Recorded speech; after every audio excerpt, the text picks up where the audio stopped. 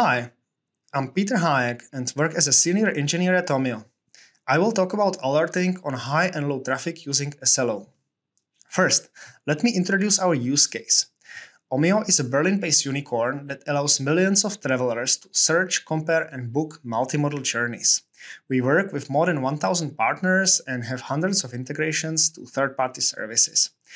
This talk is about the error rate alerting on the booking integration services.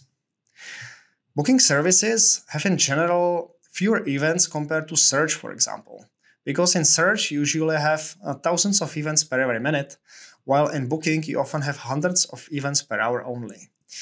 And in our case, we have top booking services which have hundreds of events per hour, but we also have tiny services which have just units of events per day. Another concern for us is that the peak and off-peak traffic differs significantly. And some of the third parties generate quite high volume of incidents.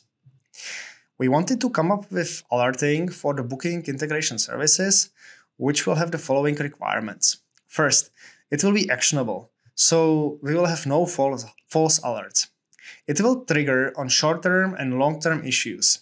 By short-term, I mean, for example, full outage in the past 5 minutes, while for the long-term, I mean that it will trigger on some smaller increases in the error rates in the past hours. It will work for high and low traffic services, and it will also work during the peak and off-peak hours. To solve the first requirement, actionability, we took the SLO approach based on Google SRE workbook. SLI, in our case, is the error rate, and error budget is the monthly allowed amount of errors as per the SLO. And we say that the alert is generally actionable if the error budget is in danger. Second requirement for capturing long-term and short-term incidents was solved by using multi-window, multi-burn rate alerts. And what it is, we will have 3 alerting windows, 1 hour, 6 hours, and 3 days. And each of that windows will have different error rate threshold and also different purpose. The 1 hour window is there to capture the short-term incidents like full outage in the past 5 minutes. While the 3 days window is there mainly to capture the long-term issues like some smaller increases in the error rates. As said, each of the windows will have different error rate threshold. And to calculate it, there is a key constant called burn rate. It represents how fast is the incident burning your error budget. And the error rate threshold of the alert window is then calculated as 1 minus SLO multiplied by the burn rate.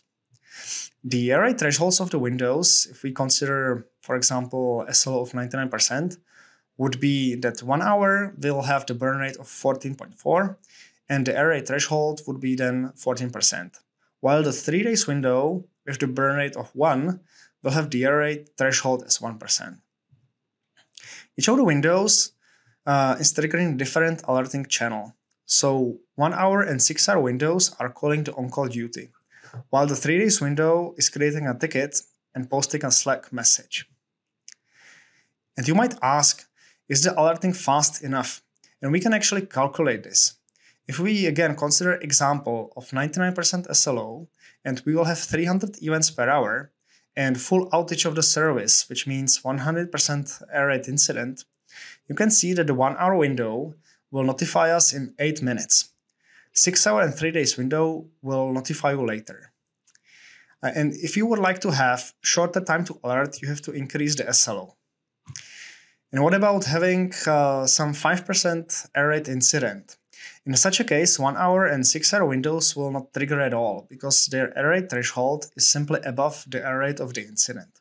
But the 3 days window will still capture it, and it will notify you in 14 hours.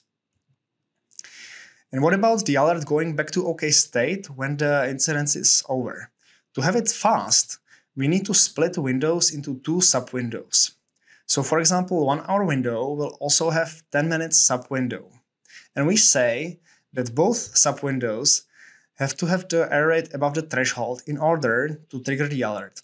So on the left-hand side, you can see the situation of alerting. That means that both 1 hour and 10 minutes windows are on the area of the incident.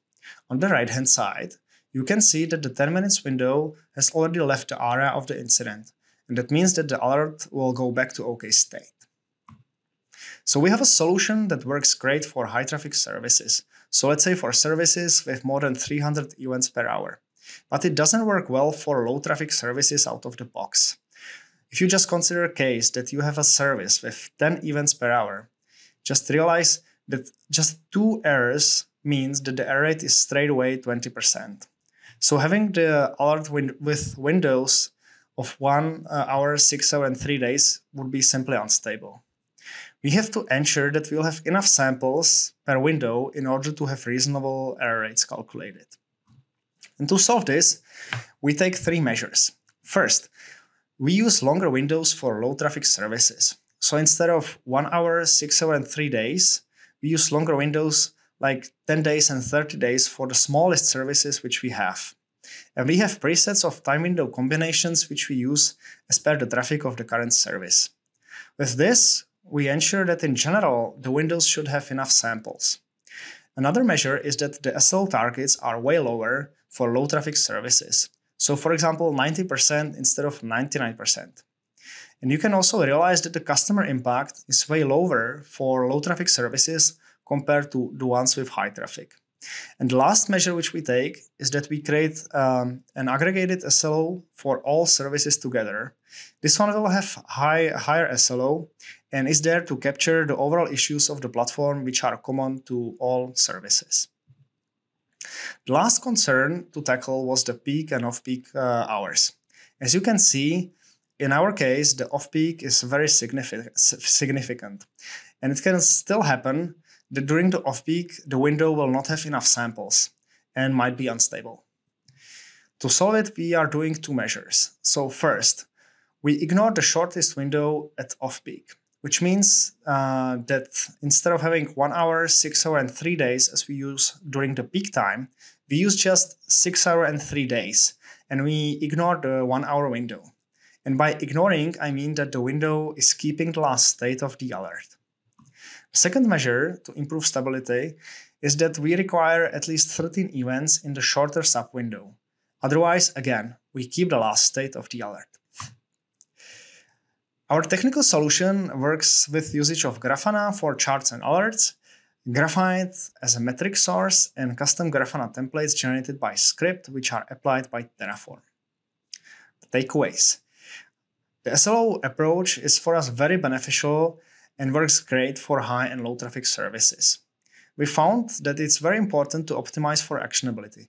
Otherwise, you will be overwhelmed by the amount of alerts which you will get. It's also important to keep in mind that you need to ensure enough samples in each window. And last, the long window have to create tickets, not just Slack messages. Otherwise, it's hard to track the resolution of the incident.